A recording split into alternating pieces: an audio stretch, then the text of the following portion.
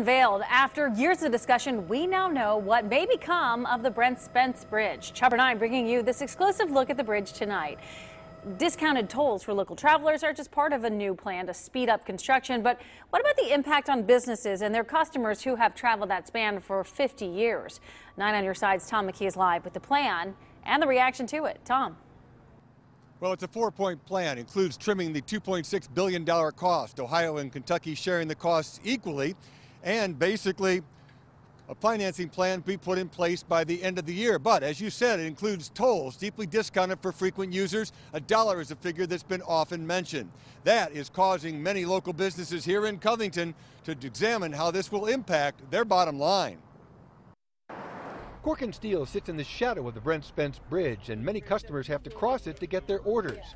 Don Corkin says he's resigned to the fact that drivers may have to chip in for a new span. We're probably going to have tolls, unless they can figure some way not to steal from the gas tax they do in Washington. But a plan is already in place so customers won't shy away from his business. We're prepared to, with our customers, give them some kind of an allowance so they're not penalized for coming across this bridge. Ken Appling has commuted from Westwood to his job at Corkin for 18 years. $1 toll per trip might find him seeking an alternative route. If you're talking $2 a day, dollar over, dollar back. So do the math, you're at $500 a year, and that could add up substantially. Rusk Heating and Cooling sits right below the 50-year-old bridge, and President Steve Morrison knows it needs an upgrade. But he wishes there was another way to do it. I'm not exactly in favor of tolls. I think taxes should be covering the replacement of bridges and roads, but it doesn't seem like it's going to get built without tolls. Half of Rusk's trucks are based in Kentucky, half in Ohio to quickly get to customers, and a strategy is in place to handle tolling costs.